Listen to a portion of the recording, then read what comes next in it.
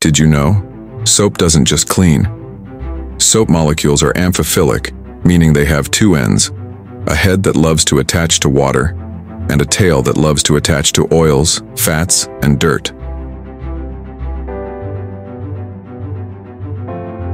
When rubbed on your hands, dirt and microbes are trapped within a micelle, a spherical structure that captures oil, fat, and grime so they can be rinsed away. The secret of soap is beginning to unfold. Traditional soap is made from fat or oil reacting with a base which produces a fatty acid salt.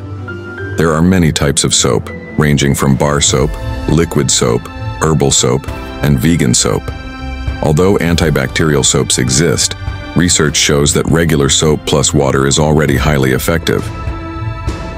Soap can also destroy the lipid membranes of some viruses, providing us with both mechanical and chemical protection. However, soap can react in water containing high levels of calcium and magnesium ions. This reaction forms a white residue or soap scum that we often see as soap stains on sinks and mirrors. This type of water also slightly reduces the effectiveness of the soap.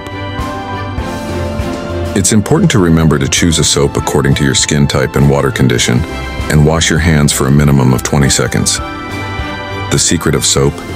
It doesn't just clean, but also protects and cares for the skin every single day.